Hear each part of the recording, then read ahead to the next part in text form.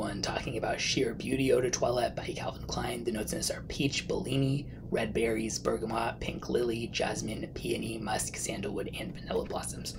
As with most fragrances by Calvin Klein, smells way better than most stuff in this price range to me. Bright, happy, sparkling citrus, fresh florals that don't get too like thick, you know, this giant bouquet or anything like that. And then this kind of gentle, carefree vibe at the same time. I like that it's clean but not dull, because a lot of times like clean, you know, fresh and clean type of fragrances could just either be like too Glade plug-in or like just really boring. But yeah, I actually really like this. I think it smells fantastic for a cheapie. Really one of my favorite feminine cheapies that I ever smelled. I'm sure plenty of people would smell this and be like, what's the big deal? It just smells average or whatever. But for me, this really stood out. Perfect, I think, for when you want to smell fresh and clean in an uplifting way without spending too much money. Low to moderate longevity and projection. I think you can get a bottle for under $50, and I'll link in the description where you can check it out.